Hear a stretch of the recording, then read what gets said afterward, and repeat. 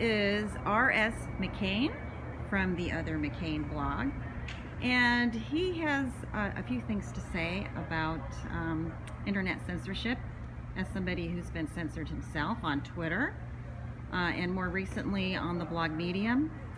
And why don't you just tell us a little bit about it? We were just inside a a panel discussion on bias in tech, especially in companies like Google, Twitter, Facebook. These media tech giants have begun deplatforming conservatives so that conservative dissent is being silenced every day. YouTube accounts are being demonetized. People are being denied Google AdSense revenue in many different ways. The left is now using its power within social media companies to deprive conservatives of what we think of as free speech. That's true.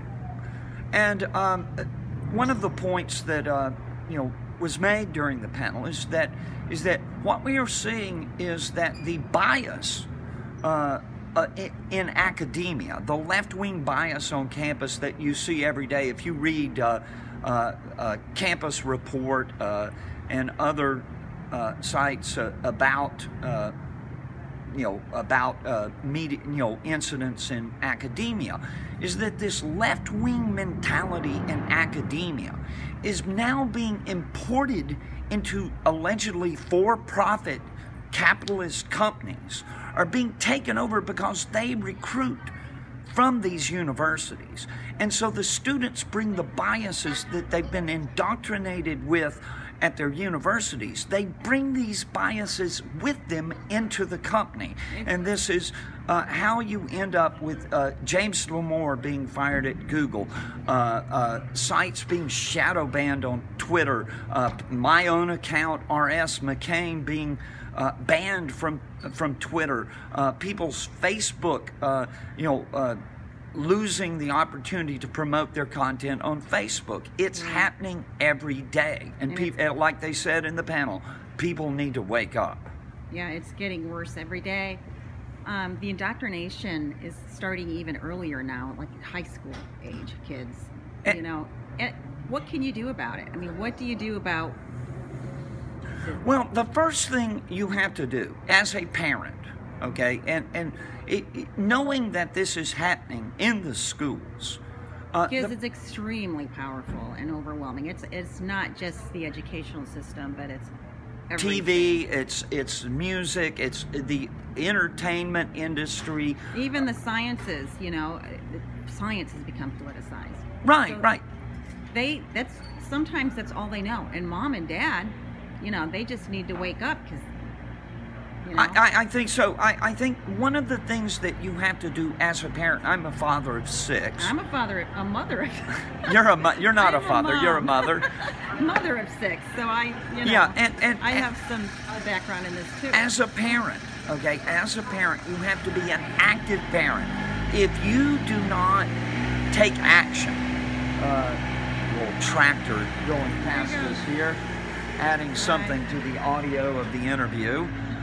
But if you as a parent are not actively parenting, if you are not actively involved in pushing back against this kind of ideological indoctrination that's going on in schools. You literally have to. Yeah, you have to push back and you have to monitor what your children are absorbing, just the way you would monitor their online accounts to make sure they're not chatting with someone they shouldn't be chatting with. And you have to talk to them and you have to explain to them. I had, last weekend, I had like a 45-minute discussion / argument with my 15-year-old daughter, who asked me, about my opinions, some of the more controversial things that you might say. And I had to explain to her is that you have to be able to ask yourself, okay, in terms of tradition, okay, if we're talking about religious tradition, cultural traditions, and things like that, you have to ask yourself, as G.K. Chesterton said, you know, he said, I'm sorry, it was C.S. Lewis said, don't remove the fence if you can't tell me why that fence is there. What do our traditions represent? They represent the embodied experience and wisdom of generations of human achievement, the progress that brought us to where, you know, you're sitting there with more computer power in your hand, in that phone that you're recording this. You've got more computer power in that phone than was used to send the man to the moon in 1969. And how did we achieve that? What was it that allowed this kind of achievement?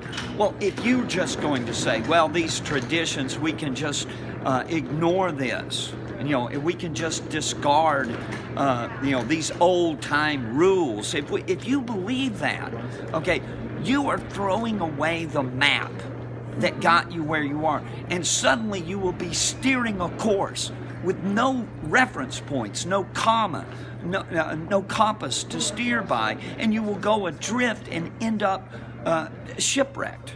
Yep, I agree. Okay, thank you. Yeah, thank you, Deb.